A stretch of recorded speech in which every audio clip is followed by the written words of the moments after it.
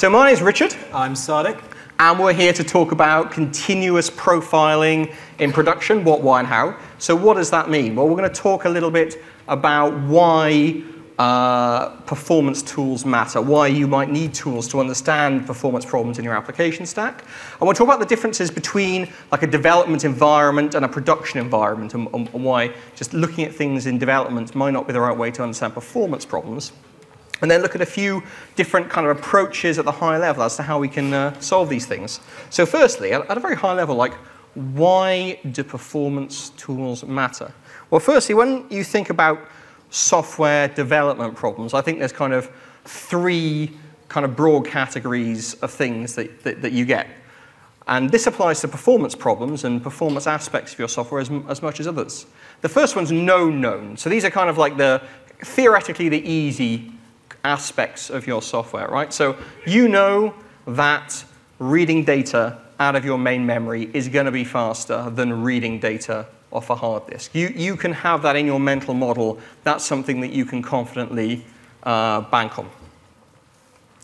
Then you've got your known unknowns, okay? So these are things, aspects of your software system where you know that there could be a potential for a performance problem there, but you don't know how big of an issue it is. For example, every time you've got an unbounded size of queue in a production system, you don't know whether it'll be a performance problem, but you know it could be an issue there. You know that there's this main memory disk speed ratio difference, but you don't know how big it is until you actually look at it in some particular system. So these are things that you may not know all the details on, but you can plan ahead for.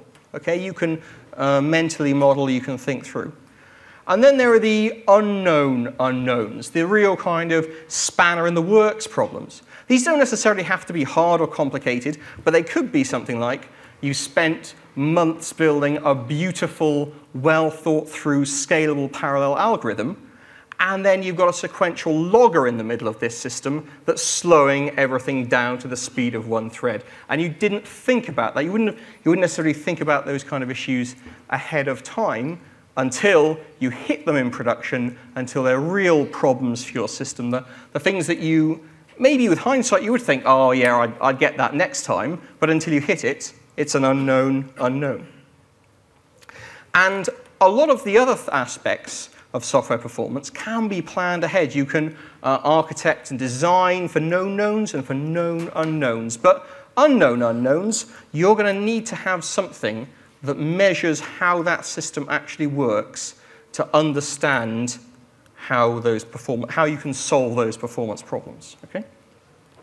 Now, initially, when we look at a lot of aspects of software correctness, for example, testing, we look at running automated tests in a development environment.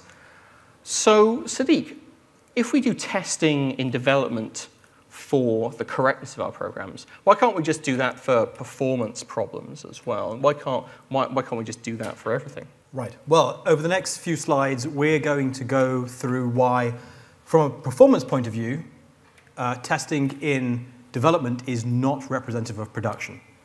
And we should take a step back just before we start this. Our goal for performance testing is to remove bottlenecks from production, right? We do this performance work to make production go quicker or produce less waste. If our goal was to make development go quicker, well, then we could do it a different way. But if we're trying to make production go quicker, then we need to actually do our performance testing in production. And it's a problem because actually performance testing in development is easier. The tools that we're used to using are desktop tools, the desktop profilers, your visual, JProfiler, Visual VM, what have you. You may not have access to production. There are many organizations I've worked in, I'm sure many of you here, where there are strict rules around who has access to production. It might be organizational, it might be regulatory reasons. But as we're going to see over the next few slides, as easy as it is doing performance testing and development, it is not representative of production. And our goal here is to actually understand the performance of production. So the first problem we've got is unrepresentative hardware. Who here develops on exactly the same kind of hardware they actually deploy to in production? There's always one person. There's always one person at the back with a really big beard. And so you might develop on a 2 or if you're lucky 4-core laptop that's optimized for power consumption. Try and make that battery last as long as possible. Whereas when you deploy to production, you might be on 24-core, 32-core, multiple socket machines that have very different memory topologies. Sadiq, doesn't that just mean, though, your production servers are a bit faster? So if you can find the bottleneck on your laptop and you can fix it on your laptop, it's going to run better in production, right? It's bigger hardware, it's faster. Bigger is not always better. So from the point of view of production, if you imagine that you have, say, a 2-core processor in your laptop and you have a 24-core processor in your server, what you're going to see is a shift in the kind of bottlenecks that turn up. So if you've got a 24-core, if you've got a 2-core processor in your laptop, you may just not see a lock contention issue that actually is a big problem in production when you now have many, many cores. So just because the system is bigger doesn't necessarily mean it's anyway better representative. And you're going to see the same problem with, say, I/O subsystems. So on your server class hardware, you're likely to have very high performance, very throughput, latency optimized I/O, NVMe SSDs and such like, whereas on your laptop, you have things that are generally tuned for power. And that means the bottlenecks will shift. What might be a I/O bottleneck on your laptop will probably turn into an actual CPU bottleneck on a server where you're no longer sat there waiting on the disks all the time. And that's before we get to modern cloud environments where the hardware you get is often very opaque and sometimes, basically a mechanical potato is what some of those servers are running. Very, very much slower than modern laptops and desktops for a lot of cases. And the next thing is unrepresentative software. So let's just show of hands again. Who is running exactly the same software on their development environment as they do in production? Okay, decent number of hands. More people? In organizations I've worked in over the last few years, development hasn't actually even happened on the same operating system as production. Often you've got Mac laptops and you have Linux running in production. But even if you're running the same operating system, the actual versions of the operating system that you run makes a big difference. And we saw that in a big way with the Spectre and Meltdown issues the last few years, where different Linux versions, the way that they actually implement these mitigations, the different kernel versions actually had dramatically different performance characteristics around them. So even small variations in the software that you run between your development environment and production can have a big difference on where your bottlenecks lie. One of the Patch Tuesday updates for Windows 10 back at the end of last May, I think it was, dropped UDP throughput by 40%, which is an absolute stonking regression in performance. And that was just a security patch. The next thing is unrepresentative workloads. So assuming we were going to test in development, well, we need some way of exercising our environment. And actually, that can be very difficult, especially if we're trying to look for these unknown unknowns, the things that we don't actually know about beforehand.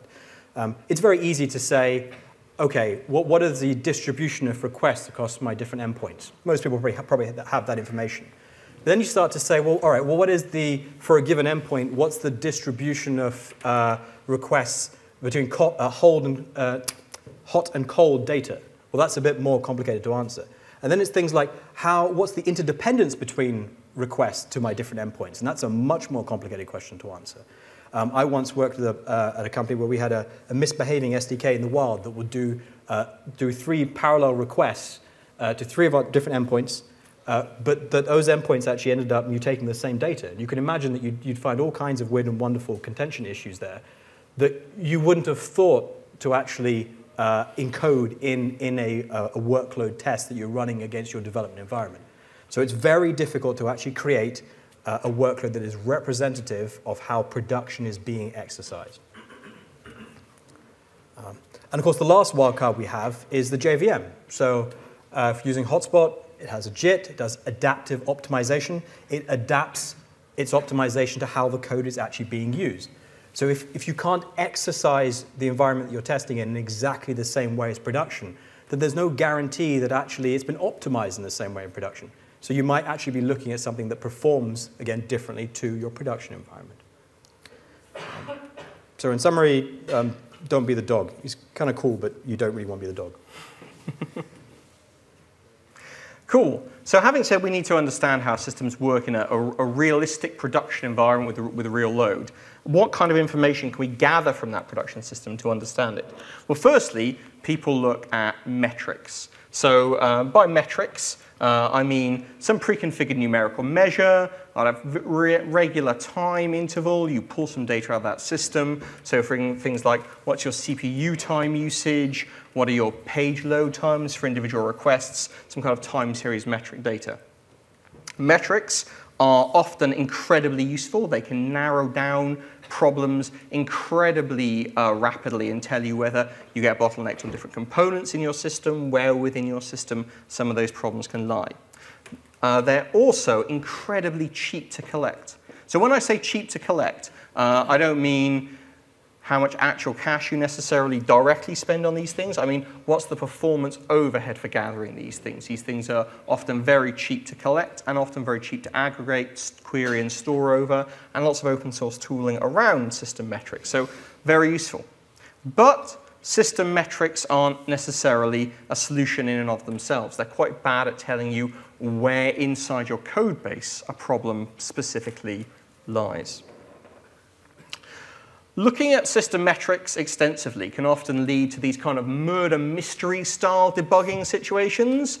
Now that sounds like it's a really exciting Hercule Poirot role play situation, but unfortunately the reality can be a little bit different. People go around, start systematically looking through these metrics, and often people are encouraged to collect as many metrics as their system can store, which can often be a lot. So you have a lot of different possible causes of a problem, and people start looking for anomalies and going, are you the metric that caused this problem? Are you the metric that caused this problem? Are you the metric that caused this problem? Before eventually finding something that's unusual or problematic. It's kind of systematic guesswork in a way.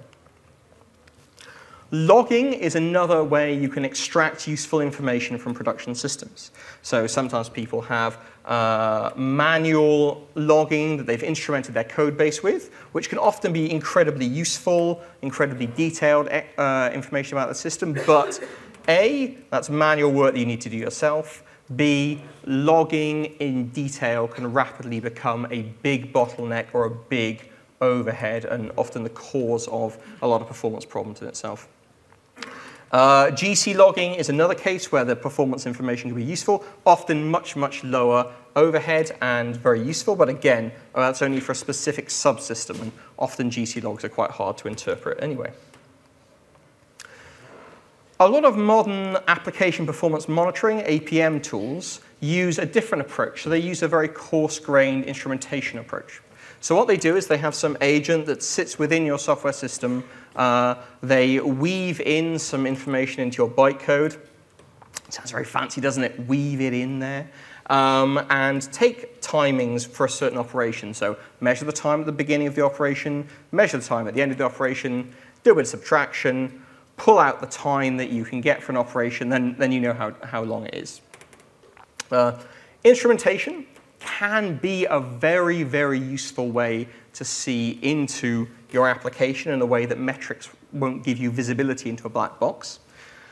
But instrumentation itself has a couple of big problems. Okay? The first problem that it has is potentially the more detailed your instrumentation is, the more instrumentation code you have to add into your application software itself. And the more code you add, the slower your system becomes. And the second thing is, in practice, because people just look at very coarse-grained pictures, it has to be things that they've thought of a priori before their system goes into production in order to understand where that instrumentation should lie within the stack. Then there's production profiling. So what is profiling? Profiling is attributing some resource usage from the system to a component within your software stack. So what methods are using up CPU time? What lines of code are allocating objects? It could be where your CPU cache misses are coming from. It could be, you could profile for almost anything.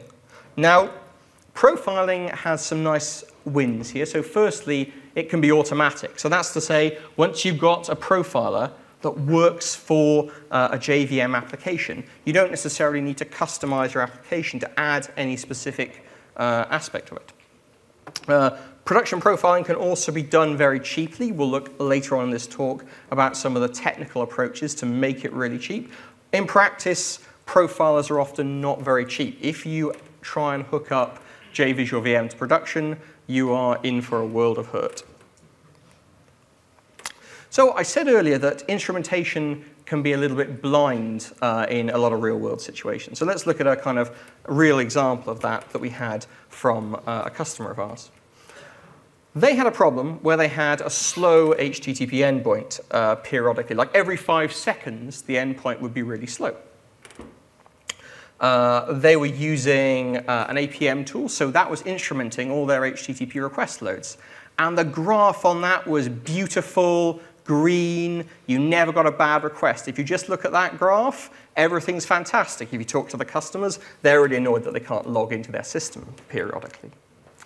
So what was the root cause of that system? Well, the problem. Well, the root cause was Tomcat. It has like a cache for the resources that you, HTTP resources, and it expires that cache periodically. And when it tries to reload those resources, they go and do a load of class path scanning. So the whole system grinds to a halt for 2 seconds whilst this happens. And that's something that an instrumentation-based system didn't pick up, because they were putting their instrumentation on the servlet request itself rather than looking at what the underlying system was. So they'd made this kind of ahead-of-time assumption about where problems were, but didn't really follow through in the real world. And the other aspect of this is the overhead. I mean, these are tools that are meant to be helping you solve performance problems.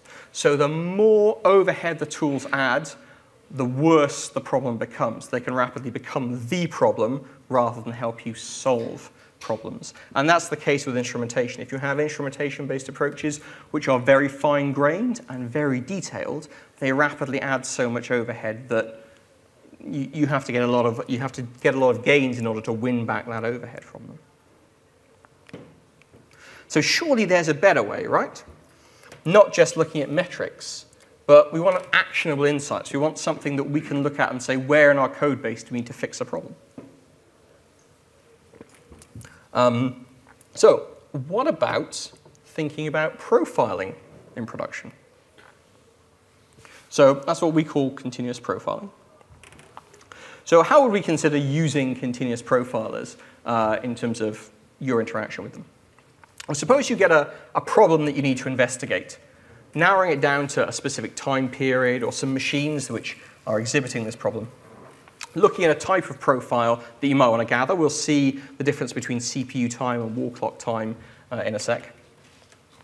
Looking at where the dominant consumer of the resource is, so where in your code base, what's really using up that time, and then fixing that bottleneck and deploying and iterating. So that's how this kind of stuff fits into the application developer approach. Like very kind of agile, very iterative approach. Well, I said you can think about different kinds of time in terms of what your profiler can extract from your system. So CPU time or wall clock time, I would say, are the two biggest forms of time that you can think about. So CPU time is time that you actually spend on CPU actually executing code. Whereas wall clock time is the time between the beginning and end of the whole operation that you're trying to measure. So I like to think of this a bit like in a coffee metaphor. Maybe that's because I drink too much coffee. But yeah, if you go to any good coffee shop or even a Starbucks at lunchtime, you'll find that there's a big queue at the beginning of that system. So your CPU time is a bit like the time it takes the actual barista to make the coffee for you. And the wall clock time is a bit like the whole process time, waiting for someone to prepare that coffee, waiting to be served on the other side, the whole operation time begin to end.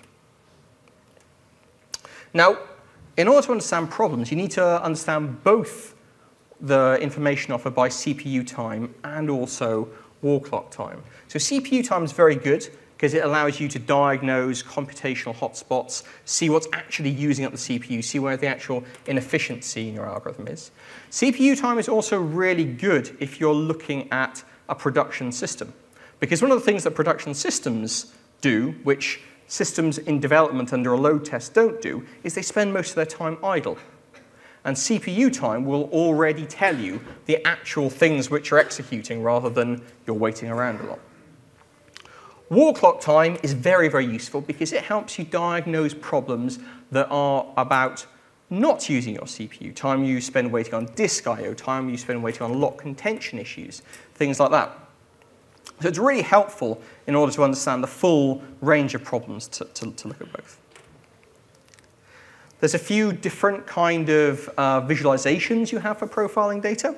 So hotspot type profiling, I would say, is the simplest kind of visualization for that data. So this is just a list of methods in your system sorted by the amount of time that they're using. And I think so some hotspot visualizations show you also, for example, where within a method time is being spent, like line number information, or for example, you can get a hotspot view with a bottom up of stack traces that tells you what's the context for that. Another common profiler visualization is a tree view based visualization. So the tree view based visualization basically arranges all the methods in your profiling data in a big tree. Within the tree, what is the parent is calling the child relationship. So for example, in Java, you might see Java lang thread at the top of the tree, and then child methods coming down off that. Flame graphs are a newer visualization for profiling data. So is anyone familiar with flame graphs or use flame graphs? OK, cool, quite a few people. That's good to see. So if you're not familiar with flame graphs, the way flame graphs work is each box within the flame graph represents a method. And you can see flame graphs either the more flamey way going up. This is top-down approach for flame graphs, which some people call icicles. So in a top-down view, the methods which are calling their children are placed in boxes above, and then boxes that go down are the children. And then the width of the box indicates the total time within that method. So if you have a method that's wide and then has a very narrow child, that can often indicate a lot of self-time within that method. And it shows you still the width of the box indicates how much that method and its children are using. That's what I mean by total time. OK, so we talked about production profiling, what information we can get out of profiles, but how do they work under the hood? All right, so we're going to cover we're going to cover basically how profiling works in Java. And we'll start with the earliest type of profiler, and we'll go through some of the reasons why maybe people were resistant to putting profilers into production, and then we'll see why that's become less of an issue with the modern techniques for creating production-safe profilers. So the earliest type of profiler is what's called an instrumenting profiler. Now, instrumenting profilers add instrumentation to the code that's being tested in order to measure the consumption of whatever resource of interest we're interested in.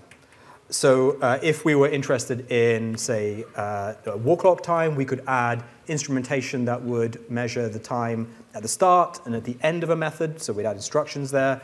And then using that, when the program runs, we can actually get information for how long it took to execute the individual methods. Now, the problem with the instrumenting profiler is that in adding instructions to the actual program we're testing, it modifies the behavior of that program. And it modifies the behavior in a way that's not uniform across all programs. So let's take the example that we were just talking about a way of instrumenting method entry and exit. If you imagine a lovely, well-refactored code base full of lots of short methods, and then imagine a horrendous code base that basically has only a half dozen methods that are like tens of thousands of lines long, clearly the impact of instrumentation is going to be different between those two code bases.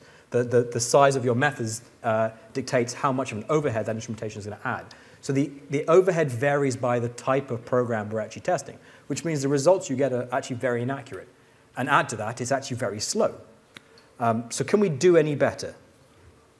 Instead of instrumenting the program under test, what we can do is we can do statistical or sampling profiling.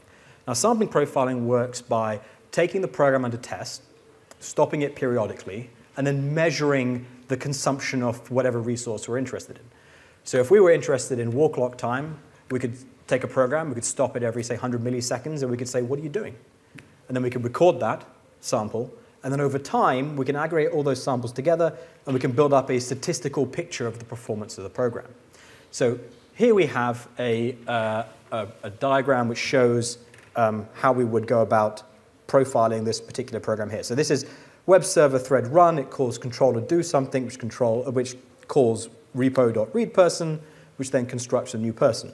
And the green line is the point where we basically interrupt the program and we grab a sample. So the first sample we'd grab would be web server thread run, and then the next one we'd grab is in the new person constructor. And then we can aggregate all this together and we can produce, say, a flame graph or a tree view or hotspot, whatever kind of profiling report you'd like.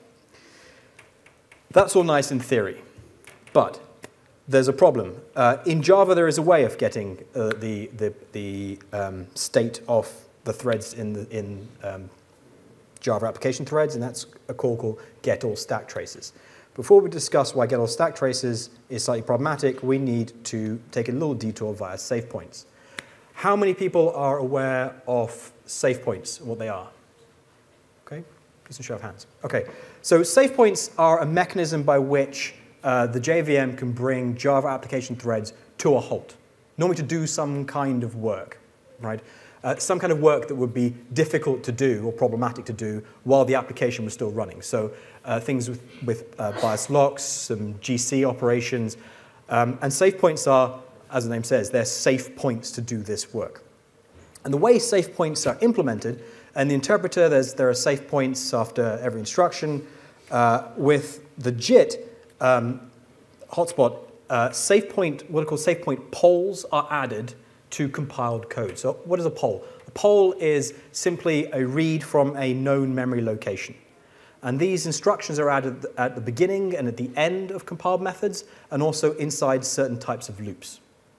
And all that happens is these simple tests, they read from a known memory location, and then when the JVM wants to bring the application to a halt, it can unmap or it can protect that memory location, and all these threads trigger a segmentation fault. And the segmentation fault handler just kind of stops them and gets on with whatever else needs to be done. So that's how safe points work. Now, the problem with get all stack traces, which is the JVM-TI or JVM method for getting the stack traces of the threads in the system, is that it requires a safe point. It requires being at a safe point to get that information. That's the point where it can safely say what the actual threads are doing. So we said at the beginning and at the end of a method and inside certain types of loops. So before we had our idealized sampling, now we have our sampling using the naive method, which requires being at a safe point. And you can see now that instead of actually sampling instead of the green arrows, which should have been our samples, actually what we're seeing, you're seeing these red points. Those are the actual samples we'd end up taking because that's the nearest safe point. Right? So you can see that actually using the naive implementation, you actually end up with bias samples. You end up seeing actually the safe points that are nearest to your actual whatever you're trying to measure. And that's problematic because it means the results you're getting are not right. And then there's a second problem that makes this even worse. So one of the optimizations that the JIT does that's actually very effective is that it does inlining, very aggressive inlining. So when it actually compiles code, if you've got a method and it calls another small method and it passes certain tests, instead of that being actually done as a method call, the contents of the method being called are actually inlined into the caller. And in doing that, you can optimize certain things away, one of which is the safe point, but other things like having to store arguments and registers and such like. But there's a big performance win from doing it, especially something like Java, where, say, for example, you might have lots of getters and setters and such like, which do well from being inlined. Now, inlining removes safe points, and this complicates our problem even more. So if we look again, now we've lost the safe points actually in these purple methods, which have been inlined into their caller. So now actually we're seeing an even more distorted picture. We're not even just seeing the method necessarily that was actually causing the problem, we're potentially attributing that to a caller or a parent. And that's problematic. And another thing that can also cause this kind of problem where you don't have safe points with the regularity that you would expect is loops. Regular loops have safe point poles within their loop header. And when you have a counted loop, so something that looks like for int I equals 0, I less than n, where n is some compile time known constant, I++, then you'll have the safe point pole on that loop removed as an optimization by the compiler. And this can result in longer periods of time going past without a safe point pole, and again, causing a bias between some threads and other threads. Sure. Now, the other problem we've got is that not only are the results that we're getting biased, but in getting that information, making that call, we are triggering a safe point. Now, as we said, safe points bring application threads to a halt. And they're at the beginning, and they're in certain types of loops, and at the end of methods. And as Richard pointed out, sometimes you might actually go for quite a while. In very nice, well-optimized code, you might actually go for a reasonable amount of time without seeing a safe point. Now, the problem with that is that if you have, so this is a diagram that represents the system. You've got 4 threads in there. We've triggered a safe point. The first thread hits a safe point very quickly, as the second thread, and the third thread joins them a little while afterwards. But the fourth thread, actually, it goes for quite a while before hitting a safe point. And when it finally does hit a safe point, then it too is parked, and the VM can get on with its whatever operation it wants to. Now that time there between the first one and the last one, that's wasted time in the system. All this area that these threads are not running is extra latency that's in your system and actually wasted time. So why are we going through this? Well, it means that actually limits the rate, even if you are happy with the biasing in the naive method of actually getting profiling information out of the JVM, that doing it at the fact that you have to park these application threads limits the frequency at which you can do it. So the data you're getting is biased, and actually the frequency with which you can do it is relatively low without impacting the performance of the application. And that's why you can't take a lot of the desktop profilers and expect to hook them up to production and see that they actually give you, they don't actually ruin production's performance. So what can we do about it? So we've said why get all stack trace is expensive to do frequently. It's inaccurate. Also, it only gives us wall clock time. It's very hard to get CPU time out of that. What do we do about that? Well, as we said, with sampling profiling, we need to do 2 things. We need to interrupt the application, and then we need to sample the resource of interest. And it turns out there's another way you can do this. We can rely on, for interrupting the application, we can rely on what are called operating system signals. How many people are aware of operating system signals? Okay, decent amount of hands as well. So signals are a way of the operating system asynchronously delivering a message to a process. So if you've ever kind of killed a process, you're sending a signal to a process. That's sigterm or sigquit or one of them. So you can use OS signals to deliver a message to a process, and the kernel will actually make sure that message is delivered to one of the threads in that process. It's a very lightweight method. It's used a lot. It has some particular quirky kind of performance characteristics in terms of you have to be very careful, because a signal can be delivered to a process, to a thread at any point. You have to be very, very careful what you do inside the code that actually handles that signal. Because that signal handler, which is triggered when a thread receives a signal, that could be called inside a memory allocation. You could be called inside holding a mutex. You could be in any kind of state. You can't really you can't really reason much about where you are. So you have to be very careful about what you do inside of that signal handler. But within those constraints, it's possible to actually sample resources of interest that are actually useful. And one of those is made possible by a call inside the JVM that's actually not an official one, but it's async get call trace. And what that does is actually say, I'd like the current call stack for the thread that I'm on, right? And it's designed to be run inside of signal handlers. That's what the async means. It means it is safe to be called inside of a signal handler. It's not going to be allocating memory. It's not going to be holding any locks or anything that might deadlock the application. So we can actually grab the current state. We can grab the stack, And then we can also, if we're careful, we can reach inside the JVM and do other things at that point in time. But we have to be very careful what we do because we can't rely on the state being consistent. But with those two, we can actually sample from a Java application without a save point bias. And we can do it at reasonable sampling rates with very, very low overhead. We're not, when a signal is delivered to a thread, only that thread is running the signal handler. The rest of the system carries on running. There's no save point. There's no waiting around. It's not an approach used by any of the existing desktop kind of profilers.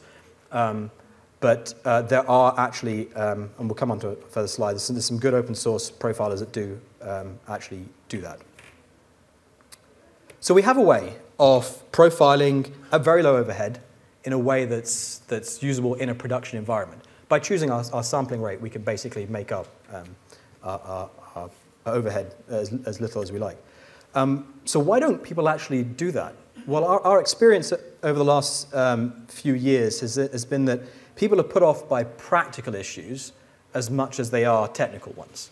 So what are the practical issues around using some of these advanced profilers in a production environment? Well, the first thing is they generally require access to production. You're having to go to your ops people and say, hi, I'd like you to add this agent here to our Java flags. So you've actually got to have access to production, or you've got to get somebody to do something into production. And in many organizations, that doesn't happen. The developers don't have access to production. And also, even if you do have access to production, the downsides of actually messing with a production environment normally end up being pretty catastrophic for you. So people tend to shy away from doing that.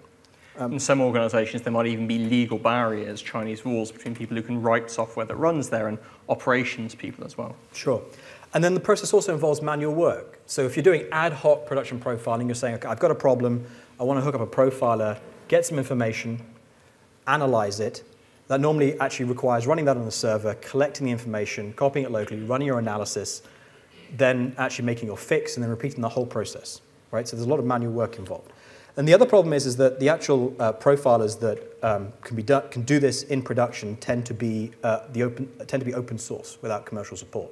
And that for many organizations, that can also be a problem, running that in a production environment. So how could we work around this?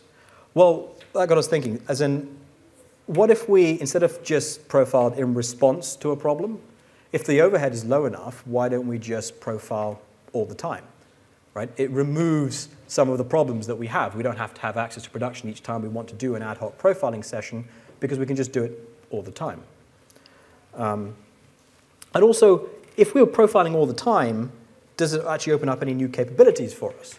Well, it does. For one, if we're profiling all the time, if your CPUs decide to peg at 3 o'clock in the morning and the next day you're doing a post-mortem, you can go back and say, well, we have that historical profiling data. What happened? What was actually running at that point in time? And if you're only doing ad hoc profiling, you can't do that. The other problem with doing ad hoc profiling in response to a problem is that you get this profiling information, but how do you know what normal looks like? Because you're by definition looking at an abnormal system. But if you've got historical data, you can go back and look at what normal looked like and compare the two. So it opens up some new capabilities. You could say, well, a new version of our application performs poorly. How does that compare to our profiling information from the previous version? And then it also lets you start putting your samples in context. We talked about version, but you could start attaching environmental parameters. I've got Amazon AWS C3s. How do they compare to the C4s? I'm running this version of the JVM. How does it compare to this other version of the JVM? So we can start attaching that information to our profiling data, and that's something that you can't get with just ad hoc profiling. So how can we actually implement continuous profiling?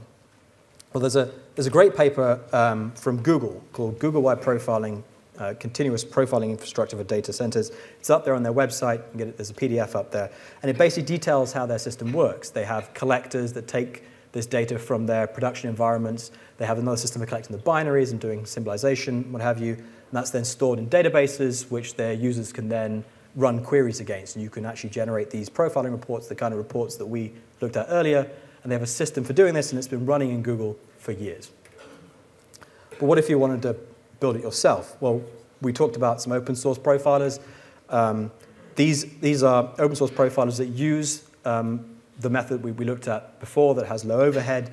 or something very similar. There's async profiler, there's honest profiler, which was written by Richard here.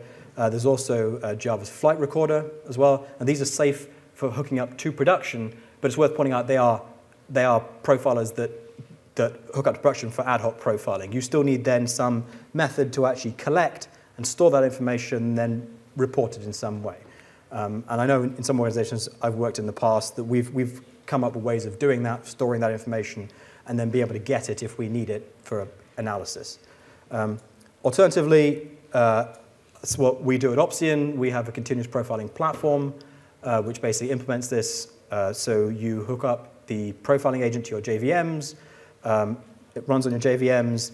They send their profiling data over to our indexing and aggregation service, which basically aggregates all that and then makes it available for reporting via a browser-based interface, and basically implements the same kind of system we saw in the last few slides. So in summary, it's possible to profile in production with low overhead. You can do it in production with low overhead. To overcome some of the practical issues around doing it, you should profile all the time, and it makes life a lot easier. And by profiling all the time, it not only solves your practical issues from before, but actually opens up a whole bunch of new capabilities as well. Cool. So, in conclusion of the talk, we talked about why performance mattered, why we needed tooling to understand both the known unknowns, but especially the unknown unknowns with regards to our system, things that we couldn't necessarily think of in advance. We talked about how development and production environments often differ so much that you can have very different root causes to performance problems, that you can have very different load tests, and you can find it hard to replicate those problems. We talked about how things like metrics are incredibly useful for gathering from a production system, understanding a problem, but aren't necessarily going to give you the root cause analysis, aren't going to give you the vector into your system. Instrumentation was an approach that could give you that, but had a very high overhead if you wanted to do it at a fine grain level, and at a coarse grain level had less useful information. And continuous profiling could provide a lot of insight. So we think we need a bit of an attitude shift on profiling and monitoring. We want profiling to be done in a systematic way, not an ad hoc way. So that means keeping it done continuously all the time on your system, and not having to do things like hook up tooling when there's a problem or a one-off event that you need to resolve. Being proactive about these things rather than reactive, having things in place to understand and resolve these issues. In other words, please do production profiling all the time. That's what we'd love you to do. If you use our tooling, that's great, but even if you don't, that's also great. Just please do it. It's really useful, and I'm sure you will find it is very helpful to your systems as well. Thank you very much. Thank you.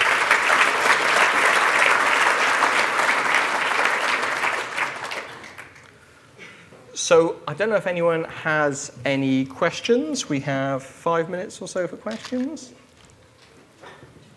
Right at the front. There's a front row. If I understood correctly, you provide a solution where we can inject some agent into our application, and you will collect these metrics, and we can access them via some web-based interface. But the question is it possible to install some housing implementation of this? So can it be... Is there an on-prem version of Opsian? Yeah, is the question. Yes. Yeah, so it doesn't have to be... Because, sometimes it's just from perspective of some... Yes, yeah, it doesn't have to, as in that the aggregation can happen and storage can happen inside your premises or in the cloud. Okay. Were there any other questions? Oh. At the back. Hi there. Have you ever considered using the output of your profiling in any form of automated testing to try and highlight code change problems within algorithms? So we were having an interesting discussion earlier today. It's a really good question. We were having an interesting discussion earlier today about could we use the information to, say, identify where in very large code bases, hey, you're actually using this particular method, and that's only available in a really old version of this library you're using. And actually, if you use this newer method, it would be a lot quicker. So yeah, there are possibilities for that. There's possibilities for, say, security, where you're actually using this method, and actually that's deprecated because it's got a vulnerability issue in it, kind of thing. So yes, you could use the data you get out of a profiling system for that kind of stuff. But I think it was also, maybe I interpreted it a different way, which was, could you have like JUnit tests? You mean, can you profile JUnit tests? Is that the question you're asking? No. Okay, great. Cool. Any other questions? Oh, there's a few at the back. I think there are a couple over there.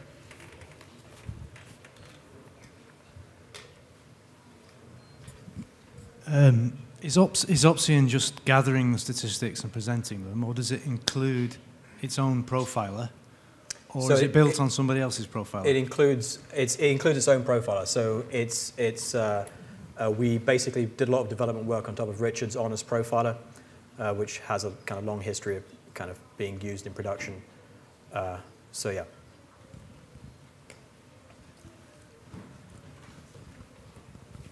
Thanks, great talk.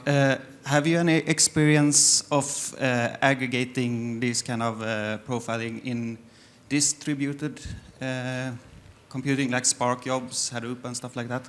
So we do, yeah. So we do in terms of aggregating jobs that are similar. A lot of them are a lot of what we've seen are more people like web request response oriented workloads rather than something like Spark. But in general, when you're looking at things like profiling data and where the bottlenecks are, often you can quite nicely aggregate over different machines.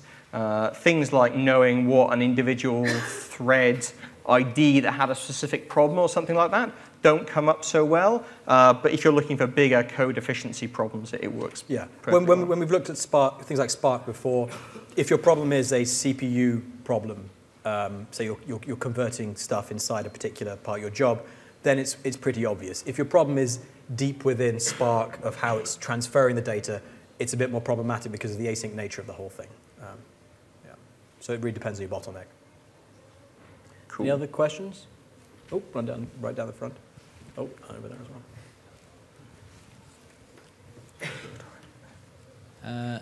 Do you risk, if you implement continuous profiling, shifting some things to the right? So what I mean by that is, we often want things to be caught, we want to shift things to the left. We want people to consider profiling and performance early in testing. Do you risk people going, oh, I've got continuous profiling in production, I'm not going to bother, I'm just going to wait and see how it works in production? And do people become complacent with continuous profiling? That's a really good question. I don't really have any like nice head-to-head double-blind scientific study on that kind of thing. But my general experience on these things is that people basically do that anyway, and then when things hit production, they're blind. And even when they do have performance testing ahead of time, that can help them identify and solve certain problems, but there's often things that they miss anyway. So I think there's a risk of complacency with either approach, and that's probably more like cultural team honesty, reflection type, value type issue rather than a technology solution tool type issue, in my opinion at least. Yeah. My question is about your profiler. Do you provide some information, some detailed information about threads which are not currently doing some Java stuff? I mean native libraries, kernel calls, and so on, as it is done in async profiler, for example. So so that's walk log in terms of when threads are not actually actively doing work, they're just blocked on something. Yeah, but you want to know where. Because if you will just look at stack trace in Java, you will see that it does something. So you're thinking the actual lock itself that it's blocked on? Or? I mean, some more deep information, what's where the Java thread is spending time inside kernel, for example. Oh, inside the kernel, right. No, so as you were saying, things like async profiler, you can go into the kernel further. We don't with our product, mainly because actually, for one, there are security issues around once you start getting into that, and it starts to get a bit more problematic saying to people, hey, install this on your production service, oh, and by the way, it needs to be root kind of thing, or it needs to have certain elevated privileges. But the other issue is performance as well.